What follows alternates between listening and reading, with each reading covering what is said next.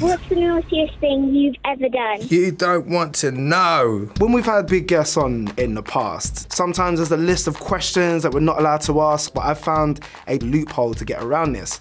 We get kids to ask some of the big questions. That way, if a guest doesn't answer, it means they hate children. They're pieing off a child. Exactly. But there's nothing wrong with that if you're a father. So first up is Cooper, age 5. That's a good age, 5. Hi, I'm Cooper and 5 years old. My favourite number is 15. Good number, that. Alan and Tom Hardy, how did you get into the TV? How did I get in the TV? How did you get in the TV? There's a little door round the back, and inside there's various colleges. It's a little bit like Hogwarts, but different. And there's an acting school in there as well. And after a period of time, you graduate, and eventually you appear when they let you. Amazing. On the screen. How do you get back out of the telly once you're sort of finished? You open up the door and you come back out again, and you close it behind you, but that's a secret. That's some real insider information there. Cooper, please keep that to yourself. And also, Cooper, don't go around the back of the telly without your mum or dad watching you, okay? And touch any wires or look for a door. Next up, we have Lola. Hi Tom, my name's Lola and I'm 11. I've just started a new school and I'm trying really hard to behave. What's the naughtiest thing you've ever done? You don't want to know, Lola. I think she does though, Tom. That's the thing, she wants to know the naughtiest thing you've ever done. Go online when you're old enough and have a look. It gets worse. But making the effort to try to be good is really, really important. But being yourself is more important. Enjoy being young, because it's very, very special. And remember what I always say, Lola, if you don't do well at school, you can always be a radio DJ. Next up is Sienna. Hi Tom, my name's Sienna and I'm 10. I recently just played Glinda the Good Witch and Wizard of Oz. Ledge. If I was a snack, I'd be crisps. What snack would you be? What snack would I be? It wouldn't be meaty. I'm not really a meaty snack. I'm too sort of sinewy, you know, so more of a twiglet. How about that? A bag of twiglets.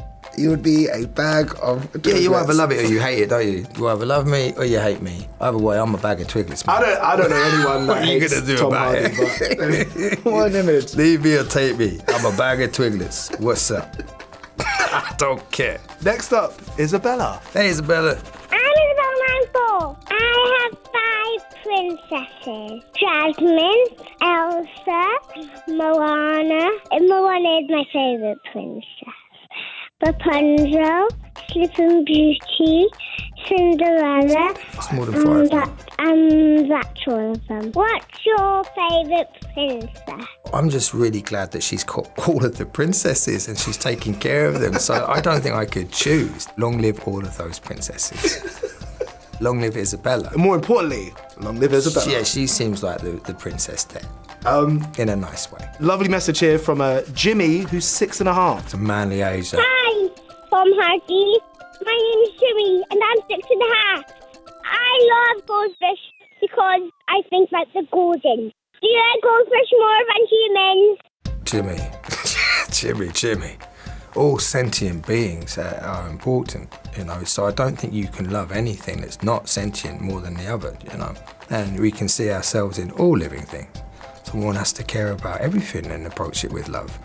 Unless, of course, it attacks you, in which case, lovingly, see it off with a big stick.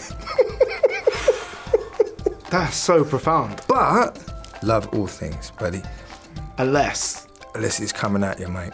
In which case? Dispatch it with the love, man. Got ya. Tom, you're the best. It wouldn't work out, but I somehow wish that you were my dad and you could give me the kind of advice going up. Thank you so much. You silly bugger. What are your biggest concerns about the Brexit negotiations? Wow. Oh, God, please don't make me answer that on radio.